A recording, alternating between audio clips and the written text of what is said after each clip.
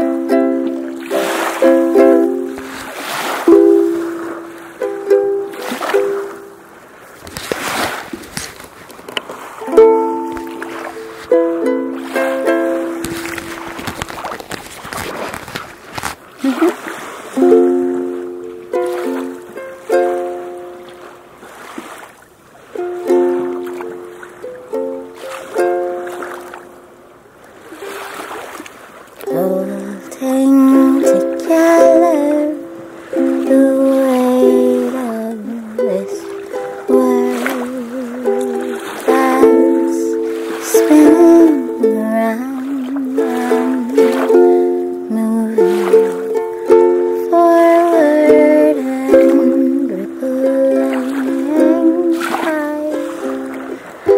The play it knew from the start.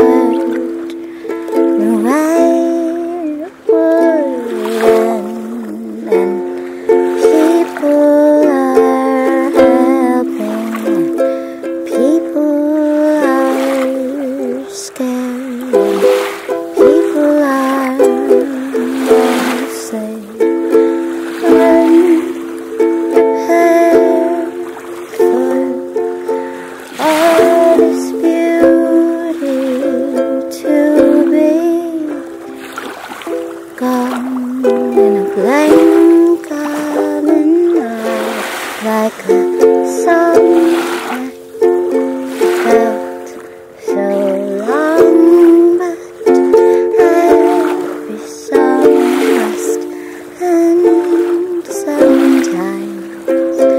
Like a friend may move on to another point in life, and you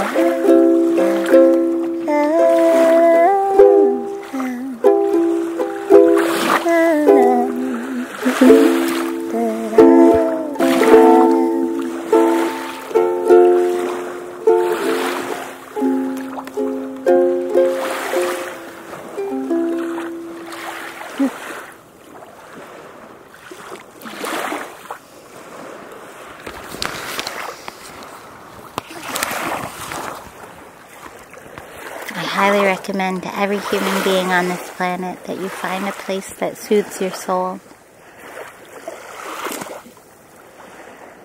That you stop believing that going into the fire somehow makes you stronger. I've become so much stronger since I've learned to find places of quiet refuge where I feel at peace. And some might call that escapism, but when I am faced with troubles or fires, to continue my metaphor, I'm better able to handle them because I hold these places of peace in my heart in those moments. Conversational moments or actual danger, whatever. I don't want to pontificate about problems. Focus on the light. Focus on the peace. Look out at a clear blue lake or sit by a river. Sit by your favorite tree. When I lived in New York City, I mainly lived in lower Manhattan, but for a little while I lived on the Upper West Side near 106th. And I would walk over to the river and I would stare at the water and I would use my imagination and my mind to just block out everything around it that wasn't peace, that wasn't water, that wasn't calm. And I found a lot of peace there. Obviously not as much as I find here. It's so easy to find peace in peaceful places, but you can do it. You can find peace in places that aren't peaceful.